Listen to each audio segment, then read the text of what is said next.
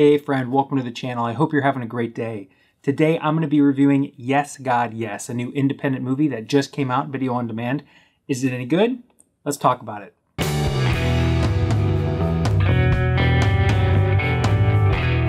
The movie follows Alice, a young girl growing up in the Midwest of the United States. She goes to a Catholic high school and she's a normal teenage girl, which is terrible news because normal teenage girls and normal teenage boys have sexual urges and all sorts of other things that do not jive well with Catholic beliefs. And obviously this causes tension. And she ends up going on a retreat with a bunch of other students to help purify her soul and help her reconnect with Jesus. So this movie hit close to home really hard because it's about a kid growing up in the early 2000s in the Midwest United States, specifically in Iowa, where I grew up, and dealing with the weird business of going to a Catholic school and dealing with all of the Catholic guilt that's kind of associated with all of that.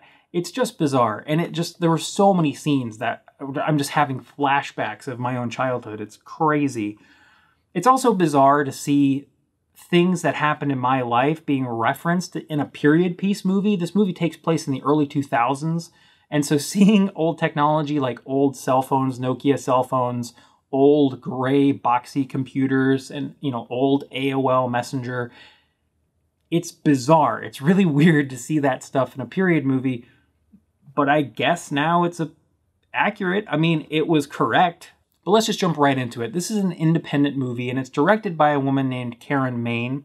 I bring that up because this movie feels just incredibly personal. This feels like the kind of movie that you can only tell if you lived it and you experienced it. The things that happen are like too specific and they're too perfect. Like you can't write this stuff and make it up out of whole cloth. This feels like a story she lived and she put it on screen, and she directed it with a very personal sensibility and a personal flair that just comes out on screen in every scene. Our main character, Alice, is played by Natalia Dyer. I think I'm saying that right. And she does a really good job in this film in terms of playing a teenage girl who's uncertain about herself and who's, kind of awkward and doing her best to connect with other people. I think she does a solid portrayal, and seeing her evolve over the film, even though it was a subtle performance and a subtle portrayal, I think it worked great. In this movie, a clear plot thread is Alice is going through her sexual awakening. She's very interested in boys and all of that business, very curious.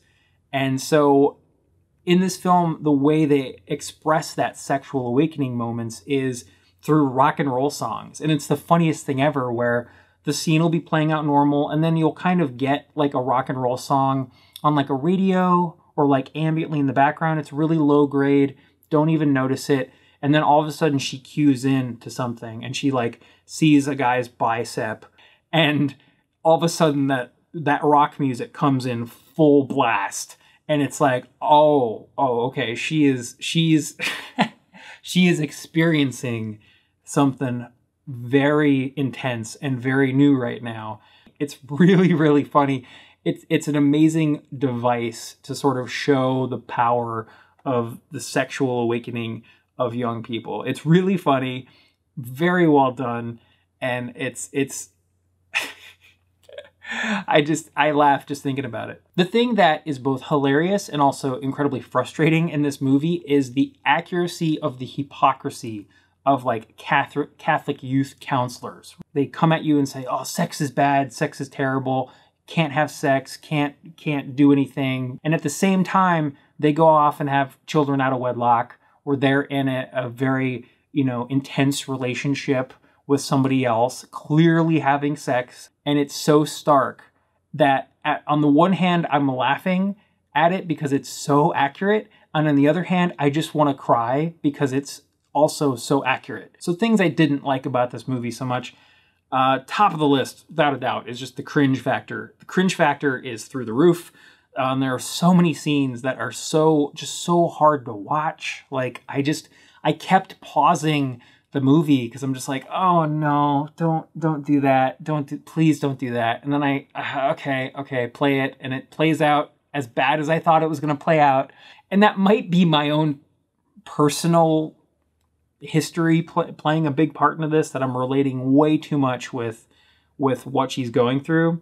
But dang, man, this was a cringe fest for me, at least. Other things I didn't enjoy, one was weird, was the color palette. The color palette of the movie is very desaturated. There's just not a lot of color in this film. And I don't quite know why that is. It doesn't seem to serve a clear narrative function. It's not distracting in any way. It just feels like we could have explored this a little bit more. We feel like we're being overtaken by the grays and the whites in this film, and it just feels a little flat.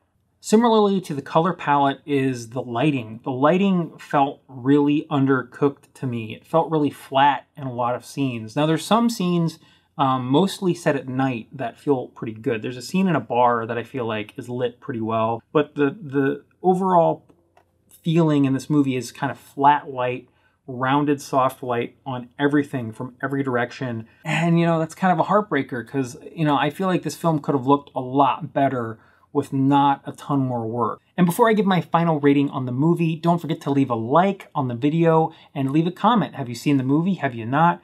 I'd love to get a conversation going about this one down below. And my final rating for Yes, God, Yes is going to be a 7 out of 10.